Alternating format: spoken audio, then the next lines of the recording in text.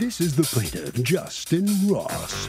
He says he owns a business where he places ATMs in businesses, and he placed one in the defendant's new bar. In June, he found out the bar went belly up. His ATM machine was gone, and the defendant is claiming he knows nothing about an ATM machine being in the bar. He has the Facebook photos of the bar. You can clearly see his expensive machine in the pictures, and he's suing the forgetful defendant for the $2,500 he's owed.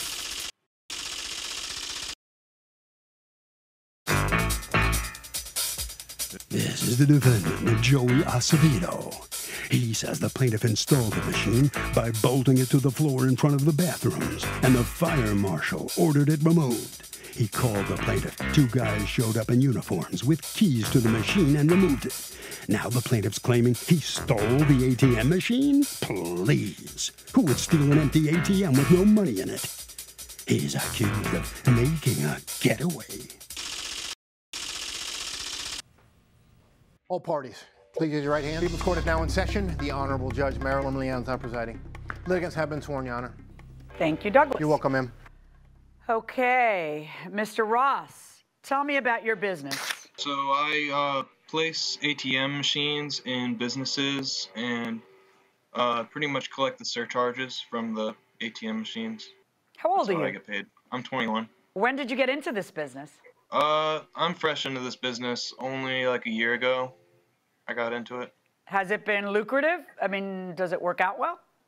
Well, so far I've had some bad luck. Yeah.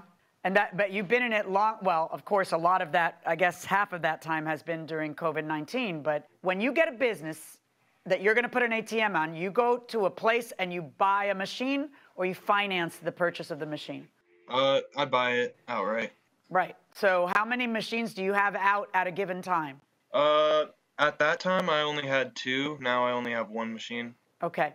So you find out that he's going to open up a business. How?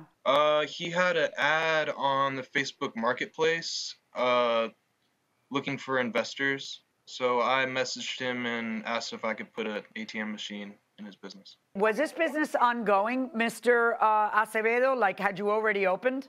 No, it was under construction at the time. And when were you supposed to open? March 1st was the grand opening, and unfortunately, 17 days later, we got shut down by COVID. Right. Okay, so he contacts you. He asks if you want the ATM. You say yes. You actually get paid for him putting it there, right? Don't you get paid? Yes, ma'am. He gave our company $200 cash. $200. And then the idea is the ATM's there, and the way you make money, Mr. Ross, is that people need to use the ATM to pay their bills, and they pay $3.50 or $4, whatever the service charge is. That's your income. That's how you do it. So you knew that they hadn't opened yet, so you take it over there in February, and who meets you there and tells you where to put the ATM? Joey met me there, and we decided that that place would be good. We both decided that. Right. Now, what happens is you don't talk to him. He doesn't open. COVID happens. And then when do you call and say, what's going on with my machine? Because you know you hadn't put money in it to service it to get it going or anything else because he hadn't opened yet. So when do you reach out to Mr. Acevedo? June. He was still under construction in March, so I gave him some time. I knew COVID was going to slow things down. And then I contacted him, and he says, what machine? There was no machine or something. February 28th, you text him, hey, when are you opening? He doesn't answer you. Saturday, February 29th, because it was a leap year, can I get an update? He doesn't answer you. You text him a question mark. He doesn't answer you. March 1st, hey, he doesn't answer you. June 8th, sir, I placed an ATM machine at Desire Bar about 2 months ago, looking for an update, and he answers you, place closed down. Yeah. Where is my ATM machine, you ask? Why didn't you tell me? It never opened to begin with? He says, I'm at work, call me tomorrow. You say, okay, is the machine there for me to pick up? There's no machine. I have no idea. The place never opened because of COVID. Just following up to get a date that we will conclude and get paid for my ATM that was missing at your store. Thank you. And he says, we are still working on it. We understand. And you say, it's been a week today. When can I collect payment for the machine? We are still looking to get all the information. Our attorneys need your receipt from when you purchased the ATM machine as well as proof of ownership. So you send it to him and you show that it's a $2,500 loss for you. And what? Crickets? The silenced word? Mr. Acevedo, where's the machine? What happened? The club was open in March. We called the number in the machine. Within the next day or so, two gentlemen came in. They had keys for that ATM machine. I had them remove it because the fire marshal said that it was blocking the access for the bathrooms and the kitchen. It had to have a 48, I guess, When did you have them remove it? How did you move it? It was removed. Why didn't you call this guy? You have a contract with him. There's an address on the contract. You have his phone number. He texts you, and you still have the same phone number because he texts you later, and you're like, I don't know, the place closed. Why didn't you call him and tell him you need to remove the machine? At the time, that phone that I had back in February, I upgraded, so I lost all the contacts because I didn't back up on my iPhone. So why didn't you look on the contract and find him? I should have looked at the contract, correct. Tell me who you say you gave the machine to, because in your text, you have no idea where the machine went. None. So what is it you're telling us all now? You called random people and told them to take it? We called the number on the machine. Within 2 days, which we have cameras in our property, they came, removed the machine. They had keys. They were able to open inside the machine. As soon as I found out that it was not even connected, it had no money, it had no safe. They said, oh, this machine is just sitting here, abandoned. And then they even offered me to What company did you it. call? Listen to me, dude, I can't look at the machine and see who you called. Tell me who you called. We called the number that is on the sticker on the ATM. What number is that? What number is that? It's like a 1-800 number, 188 number. It's like the Dude, are you serious? Are you listening to yourself?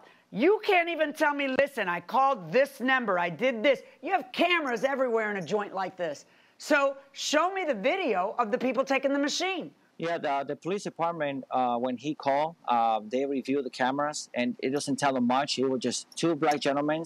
They had keys. We didn't ask for ID because they had keys for the machine. What did you just say? Two black guys? It's just two black. It's just two black gentlemen. It's always good. Right. Okay. Let me ask you a question. Yeah. Yes, let me see the video for myself. Oh, I didn't know I was supposed to submit it on for this thing. Nobody asked for. I'm so sorry. How about you just tell us who you gave the machine to? How about you do that? You haven't got anything, right? Let me ask you a question, Justin. What happens? Is there a theft market for the machines? That's what I'm asking. Yeah. Why? How can they use it? Because there was no code yet? lock code. Yeah, it was brand new. Let me ask you a question. When he says, I called the number on the machine, is there a number on the machine? Yes, there was a number there, and I was actually on the phone the whole time with my ATM. The person who got me into this business, he guides me through this business. I was on the phone with him the entire time, and we called the person together, and we confirmed that they did not remove the They never machine. got a phone call. They never picked it up. Welcome back to the People's Court. I'm Harvey Levin. The plaintiff says he rented the defendant an ATM machine, but the defendant is saying, no way. I actually gave the ATM machine to uniformed guys. They came and picked it up. Let's go back into the courtroom. Okay, well, here's where the problem lies, Mr. Acevedo. It's a $2,500 machine. You tell them your lawyers want the receipt. Well, what did your lawyers do when he sent the receipt? He read his text message and he said, oh, we're going to put a lien on the business. And he said, let's take it to court. We were willing to work with him, but when he was where's your lawyer now? Willing to lien, work with him and do what? Willing to work with him and do what? You owe him $2,500, fair and square. There is nobody. Correct. There's a contract, Correct. and let's see what the contract says. The contract says the business owner must look after the ATM machine and make sure no one damages it while it is on their property, or they will be found liable. So you're liable for the loss of the machine. So in what world do you get to dictate how you're going to, quote, work with him? What did work with him mean? We had the intention to pay him, Your Honor, but unfortunately, when he was making threats to file a lien, what do you mean threats? He didn't threaten to take a bat and break your knees. He told you he was going to take legal action. Correct. So if you have an intent to pay him, what you would say to him is, okay, here, let me respond to your text instead of ghosting you, and let me explain to you, can I pay you $500 this month? I don't see any of that. So I don't see any intent to pay. So do me a favor. Stop. I know everybody's hurting. I'm sorry that your bar didn't get to open, but it's free to answer the guy, okay? Instead of doing what you did. It's free to say to him, I am so sorry. I don't know what happened. I screwed up. I will pay you. Let me pay you. But instead, your answer is, oh, he started filing threats, so I'm just going to.